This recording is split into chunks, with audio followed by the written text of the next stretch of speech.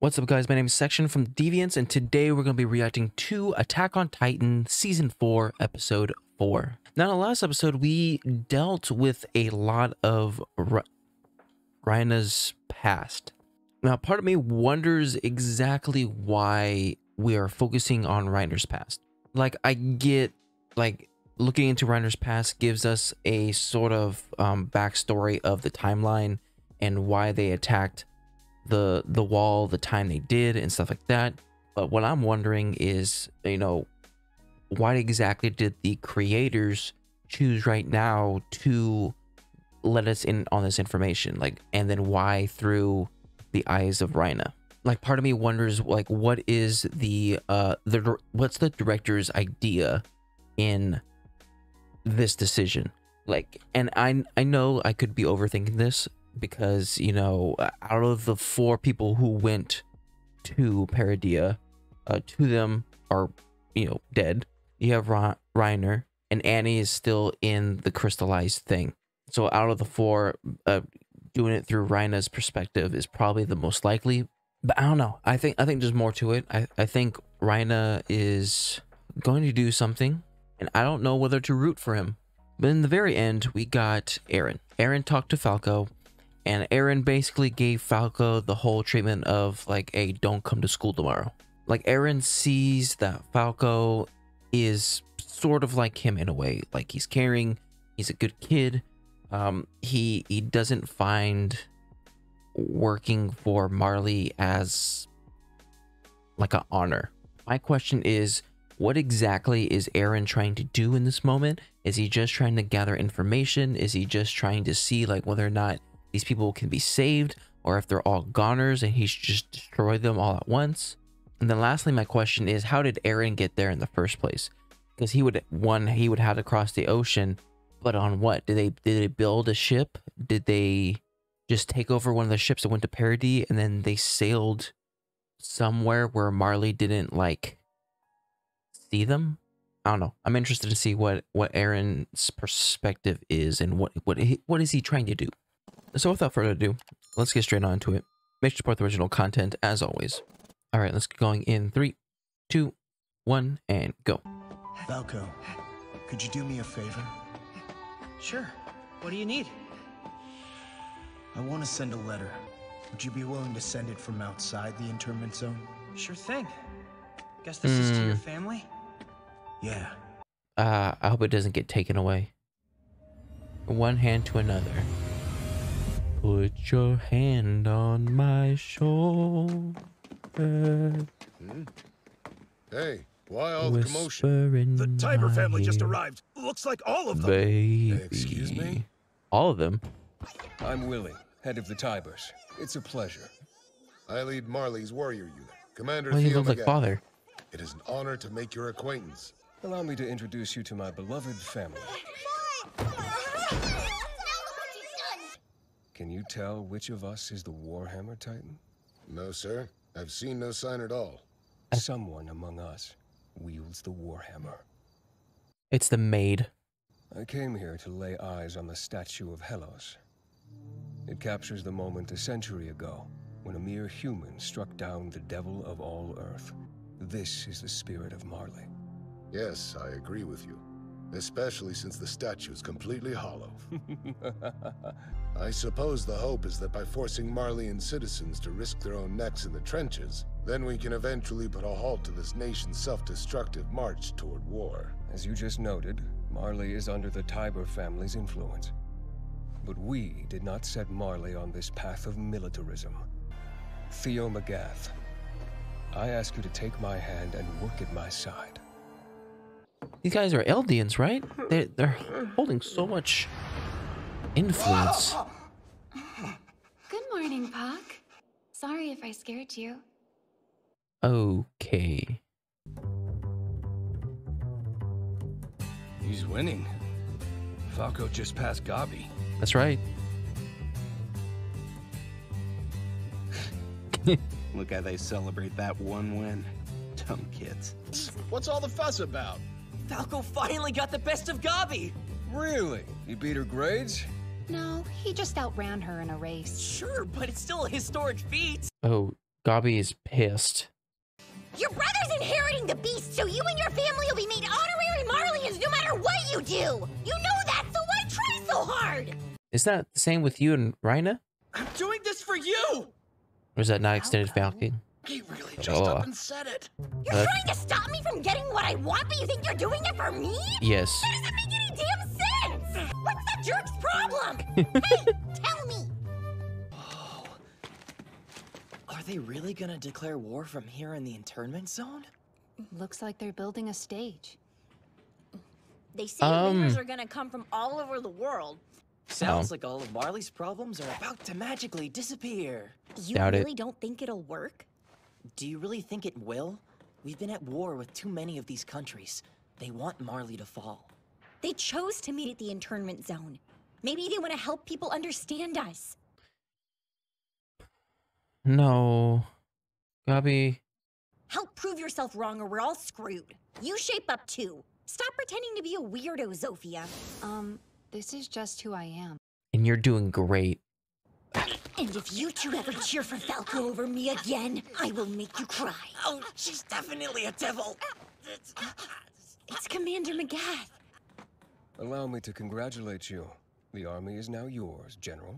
No, sir. It belongs to the nation. And Marley is a nation commanded by none other than you, Lord Tiber. This nation isn't mine, though. It belongs to the people, Marleyan and Eldian. Yeah. Now that I have the wheel, I can see why no one's tried to turn it before. Okay. Maybe it's him. Maybe he's the Warhammer. Thank you for delivering those letters for me. You've been a big help. Wonder who they're to. They can't go to Parody. A doctor's coming. Well, I should head out. Yeah. My name's Jaeger. I'm an internment zone physician. I saw you speaking with a boy just now. Is he a friend? Guess so. Before the Eldian restorationists were caught, that boy's uncle was leading member. Marley sends captured restorationists straight to paradise, frequently with their families in tow. Why tell me all this? So that you'll stop asking that young man to run errands for you. The Grice family's efforts will have been for nothing if people begin to suspect him of something illicit. The people you love won't always be waiting. If you take them for granted, you will be left with regret. You have regrets about your own family? Better. I'm filled with them, even now. Oh, he's going crazy. All my fault! Oh, talk about a family reunion. But like, who controls Marley? Like, is it just government? Is there a president? Enough idle chit chat. We're gonna serve these people so well that their heads spin. Is there a king? What's going on here? Oh, he's dead. Terribly sorry, ma'am. My lady, is everything all right? This is quite embarrassing, but I spilled wine on my kimono and was just asking this boy for assistance. Why would you? There's no telling what they would have done to you if I'd been honest, right? You're so lucky she was nice. Willie! If it isn't the heir of our saviors. Ambassador Argueno, long time no see. All these dignitaries. Let me bid you a warm welcome and offer my thanks to you all for The traveling Kingpin? so far. Toward that end, please raise your glasses and join me for a toast. Cheers to everlasting peace. Such a refined joke. Oh. It's unfortunate that this isn't a first language for all our guests. Thanks for breaking the ice, Ambassador. All right, Willie. Okay, everyone likes Willie. You've been invited to join me tomorrow in the Liberio internment zone. It is home to a people whose blood runs through my own veins. Would the world not be better if Titans ceased to exist? There's but one answer to the Eldian question, and tomorrow night I'll share it in the course of my first ever theatrical production. Now, to the playwrights and the witnesses of history. To the playwrights and the witnesses And now, okay, now everyone's doing it. What the hell? That's right. Be late. Be late. about time you woke up. Why is everything all crazy? It's for the festival. Different people have been pouring in from outside all morning, and they opened up a bunch of food stalls. Even they're confused. He's gonna have flashbacks again. Or not. It hurts. No, not That's credits. What you get for being a glutton. Feels strange. As if the world is about to change in a big way. I don't think that's a good thing. Ooh, is he gonna actually make the announcement? Have you enjoyed the festival? Wait, where's Falco? Oh, he said he saw someone he knew in the crowd and ran off to say hi. Aaron? Mr. Brown! Where the hell have you been? Sir, do you mind coming with me? Don't think there's time. Oh, gosh. Fine. It's through this door. Oh, I would not do that. Okay. There's a trap waiting to happen. Evening. It's been 4 years. Oh. Raina.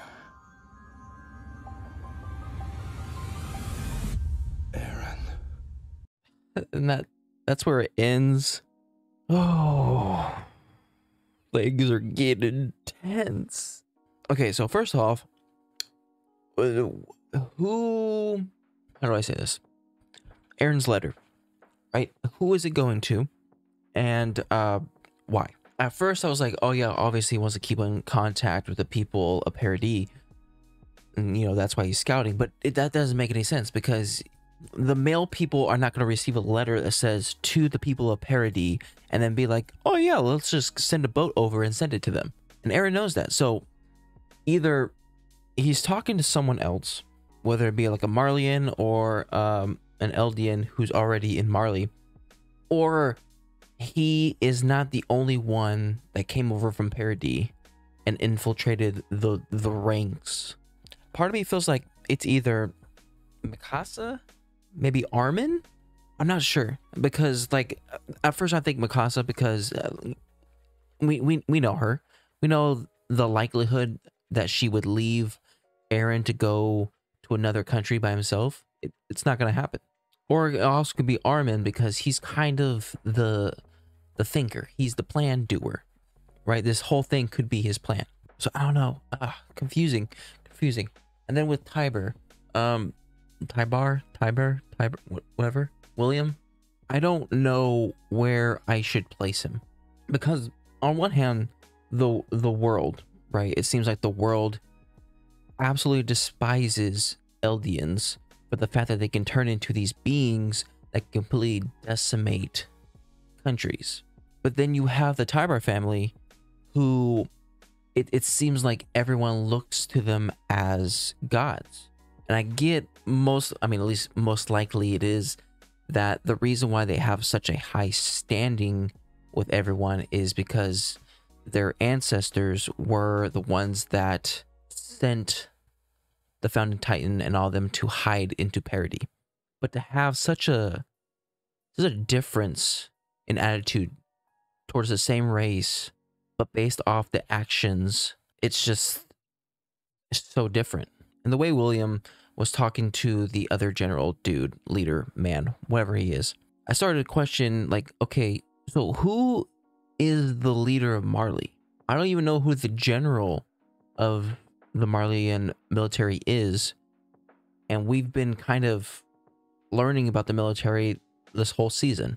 So my question is, okay, is Marley like governed, or is Marley ruled by like a government, kind of like parliament?